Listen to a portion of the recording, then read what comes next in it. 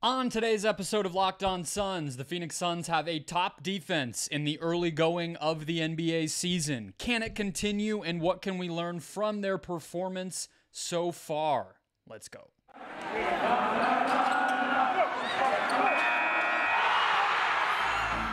You are Locked On Suns, your daily Phoenix Suns podcast, part of the Locked On Podcast Network, your team every day.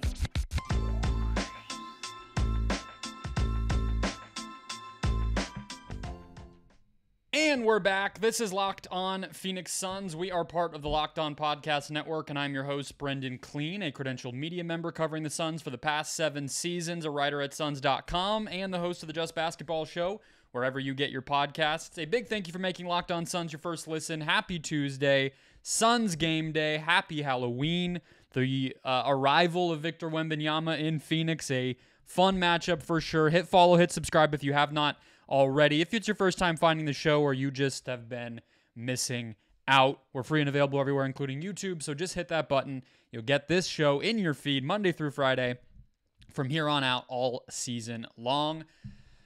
Today's show is brought to you by Gametime, the best place to get a ticket. Download the Gametime app, create an account, use the code LOCKEDONNBA for $20 off your first purchase. In between game day show today, so we are going to touch on a little bit of everything defensively, and I will close with thoughts on how Booker and Beal might change things when they return to this team. For a reminder, the Suns have been off to a very solid start defensively this year. Now, of course, taking any 3-game sample, things can look very wonky, but the reason that I will say that I trust it is, one, we're going to break down more than just the numbers, so we're not just going off of the numbers, but also they've faced pretty good competition. I know the Lakers aren't exactly the best offense in the NBA, but that is an elite team that got good production out of its star players. The Nuggets, obviously, we know what they can do, and the Jazz, it was just one of those where they dominated, and they should have, and so I think you can trust that as well. There aren't a lot of outcomes of this first week from the Suns where I'm going to raise my eyebrows or think something is off or an outlier.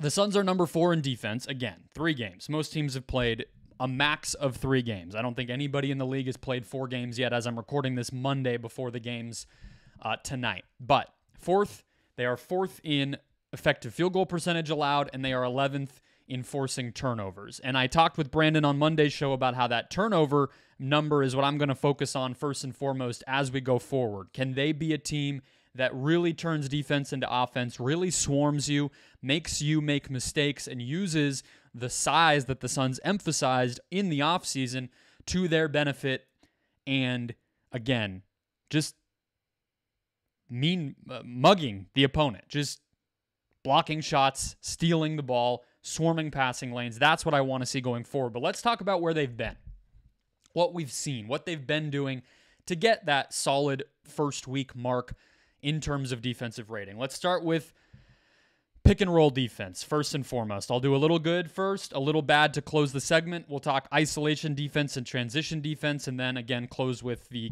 star players who are on the mend and what they could bring to this team. But pick and roll defense on the good side first. We knew that when the Suns hired Frank Vogel, one of the main things that the defense was going to be able to do and that he was going to bring was taking away the paint. And I spent a lot of time talking about offensively and defensively how the scheme and the roster were better set up this year for the Suns to own the interior, own the paint, own the bucket at the rim.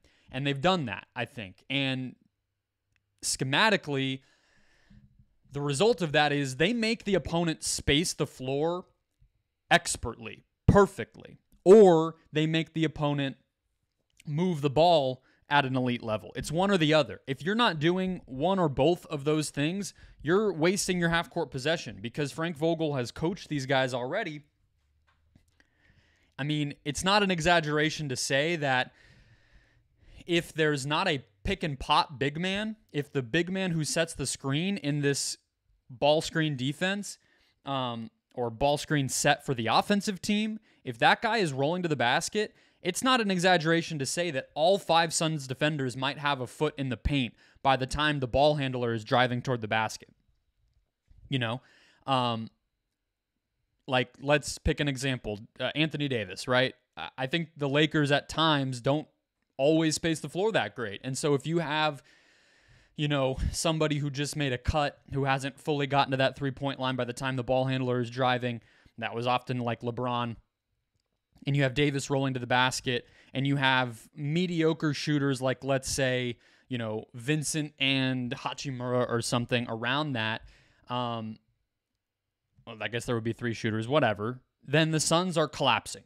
And they might literally have 5 dudes, including Nurkic at the basket, the recovering point of attack defender, Okogie or Goodwin or whoever it is, and then all of their spot-up spacer defenders are into the paint.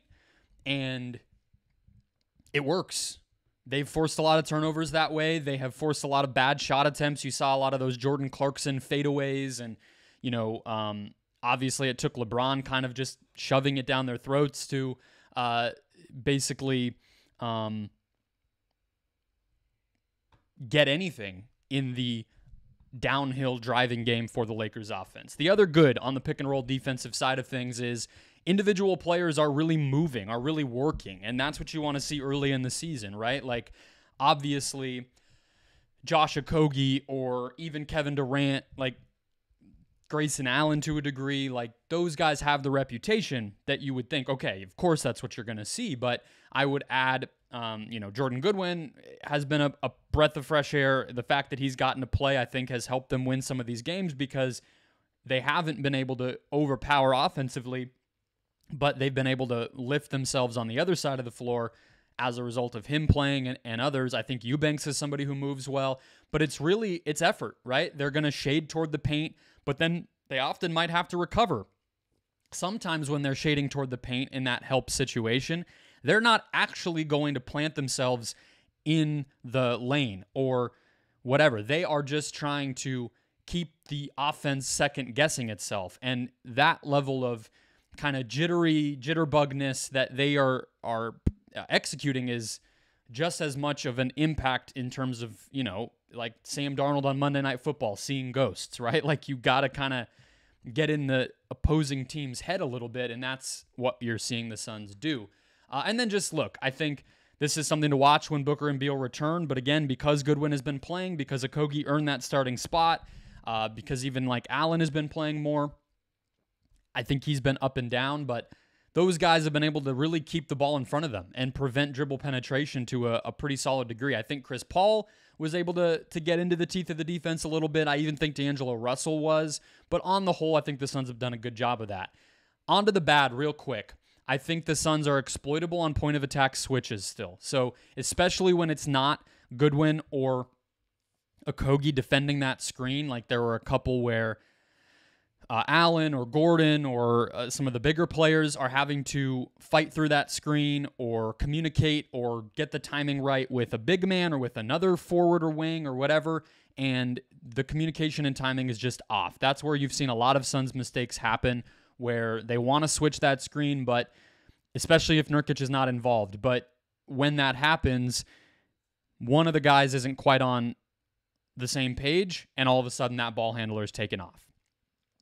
And I think the other part of this is with that extreme help, with the fact that the weak side kind of low man helper is going to be so far into the paint to help protect the rim.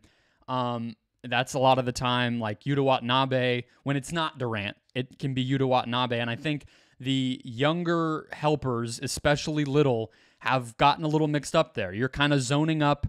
You're guarding both the low man's corner shooter and your own wing shooter at the same time. You're having to kind of read what your teammates are doing as helpers, and you're having to read what the offense is doing and try to contest both of those shooters when they catch the ball and not be caught napping if they move, if they cut, if they relocate. And I think you've seen a couple mistakes there, but those are tiny things, and it's week 1. I think you have to be pretty optimistic. I think you also have to be very optimistic about the transition defense for sure, as well as the isolation defense, especially against Anthony Davis. We'll break that down next. First, today's show brought to you by FanDuel. Score early this season with FanDuel, America's #1 sportsbook and the official sportsbook of the Locked On Podcast Network. Right now, new customers get $150 in bonus bets with any winning $5 money line bet. That's $150 straight into your pocket if your team wins. If you've been thinking about joining FanDuel, there's no better time to get in on the action. The app is easy to use. They pay out immediately, and it just makes sports more fun. If you're into it, if it's your thing, if it's not, try it out because maybe you never knew. I'm not talking about $300 units. I like to go ahead and spend within my budget. It just makes it a little more fun to follow. The Suns are 7.5-point favorites on Tuesday against the San Antonio Spurs. There's spreads, player props, over-unders, and more across the website. Visit FanDuel.com/LockedOn. Kick off the NFL season. FanDuel, official partner of the NFL. Keeping it rolling, let's go through the other areas of defense so far. The Phoenix Suns had an interesting test when they faced the Los Angeles Lakers last Thursday against Anthony Davis in particular. Now, LeBron is not quite at the age where he is going to post up or face up or do those types of things over the course of a game. It's just not reasonable. The guy is almost 40 years old, but Anthony Davis will do that. And when he is getting fouled, when he is putting pressure on the basket, they can be pretty hard to guard, even if he has his limitations as a jump shooter. So let's break this down a little bit. I think it's pretty simple. I mean, it's obviously simple. Defending isolations should be a matter of IQ and effort at the end of the day. The defense is not having to really rotate all that much. But again, the Suns play aggressively. And so what you're seeing is it was pretty, a great player is going to be able to read it, but it didn't happen enough where we saw the next chess move. But really what the Suns did is they sent the opposite corner, the weak side low man, same as I was just talking about with some of the pick and roll stuff, aggressively across the entire paint to basically be a rim protector between the big man guarding Davis and the basket. What that means is, again, that wing slot defender who's guarding the floor spacer that's up above on the wing, that guy has to keep an eye on the corner guy and his own guy. Then you have the person at the top of the key potentially closing in. You have, if anybody cuts, that's basically permission to consolidate and just take away the paint completely and try to smack a pass away if one of them if a pass does get sprayed over the top of you once the defense is just smashing into the paint. It's kind of fun. It's kind of cool. I love the aggressiveness. It's fun to watch. What you see, though, is I think the first effort for that can be a little delayed. I thought Durant did a good job of immediate. I don't know if it was on the catch, on the dribble. I don't know if they mixed that up. Those are normally what you'll hear coaches say are the timing of when that help should be coming. If it was Durant, I feel like it was executed really well. But even then, not every time. And if it wasn't Durant, less so, right? And if that's delayed, then it just isn't as effective because you're giving the offensive player, Davis, of course, as I said, time to read it. You're also giving the other players on the offense time to cut or relocate. You're just making your intentions known to your opponent in a way that makes it less effective. And then I think, too, even if that first initial help is there, the second effort isn't always. So let's say, for instance, Davis saw that Durant was coming and dribbled spun the other direction, went over his left shoulder back toward the paint to try to get a hook or a layup or whatever away from Durant.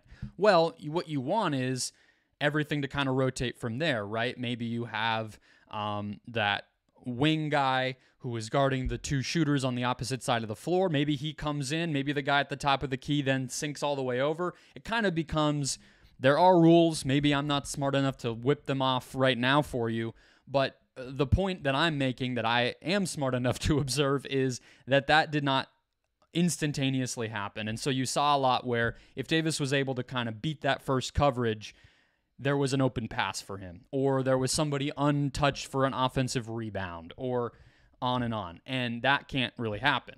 On the other end, if we're talking about effort, we have to talk about the transition defense. And that's been, just pretty ironclad so far.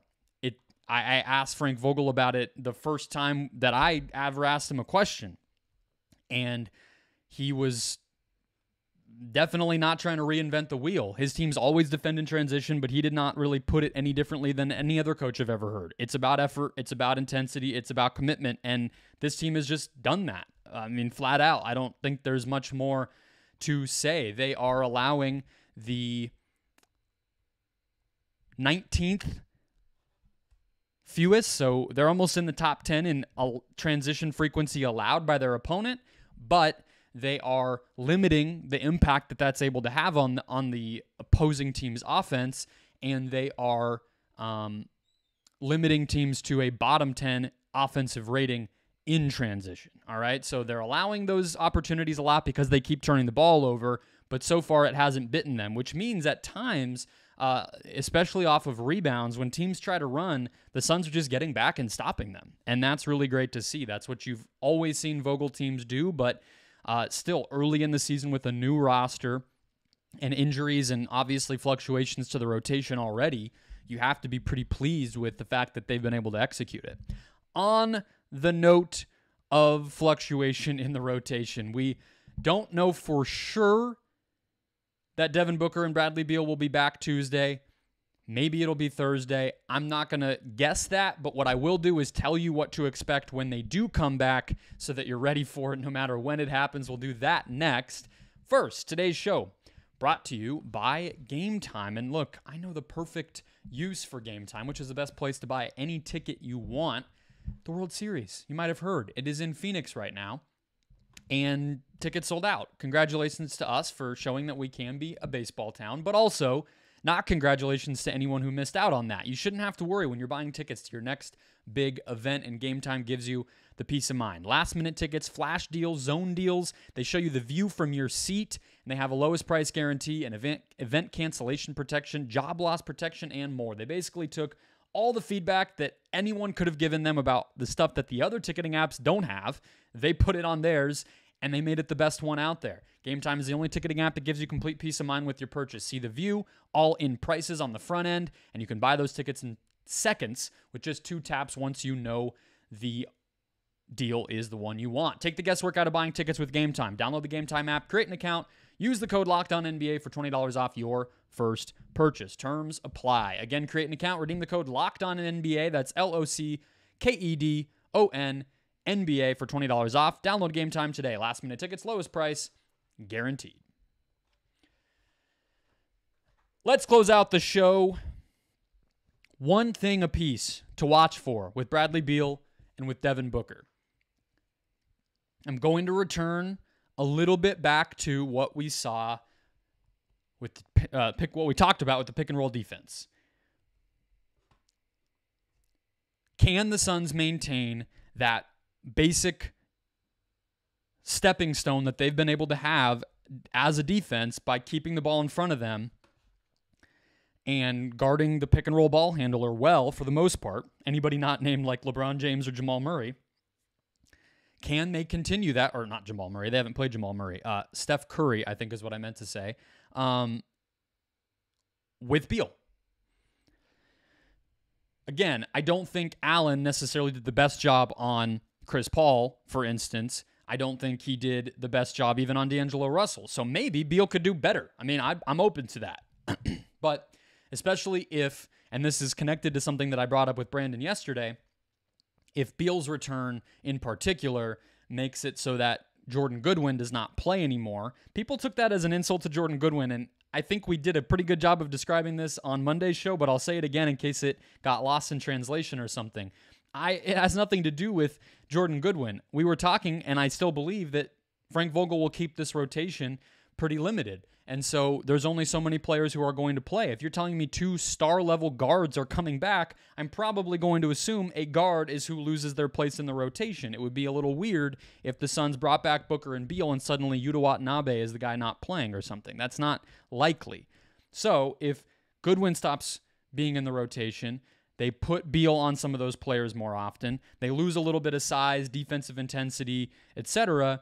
Can their defense hold up against that? Do you have Nurkic then getting into foul trouble more? Do you have guys helping even more aggressively because there's not as much pushback against the ball handler into the paint, and then you're having leakage where Shooters are more open. Guys are cutting, whatever it is. Can they maintain their defensive integrity starting with Beal? That's the question when I think about him. When I think about Booker and even just kind of the two of them, I think the obvious thing is beyond that, the offense. Are we going to see, I mean, you look up and the Suns are scoring 126 points against the Utah Jazz on Saturday night, mostly by turning defense into offense and getting just a classic, efficient Kevin Durant performance. Can they do that or more on even better efficiency and even easier night on the job with all their players? I mean, we just have not seen that. But again, when you compare it to some of the performances we've still been able to see, like if the Suns score a normal amount of points against the Lakers in that fourth quarter instead of 11, even then, you're probably looking at a pretty good night. The Suns scored, let's see, in the first three quarters of that game, they had 84 points. Like, what if they score another 30? We're talking about a 115 type of night. On Tuesday last week, they were at 108. They almost, had three 30-point quarters and then one letdown quarter again. What if you just start to see the staggering of the stars, the efficiency, all that just add up to where they're just putting the sledgehammer down on these teams? And I think it's obviously within reason. That's why the roster was built this way. And I don't exactly think that the San Antonio Spurs are the team to beat there, right? I'm looking at the injury report that came out as I'm recording this, which I thought might happen. Booker is doubtful Tuesday. Beal is out on Tuesday. That's a bummer, but I just wanted to give you guys my thoughts because it might be Thursday, it might be Saturday in Philadelphia. We'll just have to keep up with how they all recover, but those are the two things that I'm watching. Can the point of attack defense keep up, and what is the ceiling on the offense? That will wrap us up. Hit follow, hit subscribe if you have not already. Announcement coming later this week on some new Locked On Suns insider content that you guys are going to have access to soon once I get the word. And obviously recaps of both Spurs games, next weekend's road trip, and more, all coming on the feed. So hit that button, and I will talk to you guys next time.